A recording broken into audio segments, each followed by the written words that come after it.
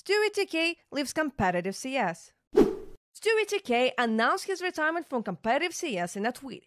He revealed that his plan is to focus on streaming, yet cryptically added that the future isn't determined.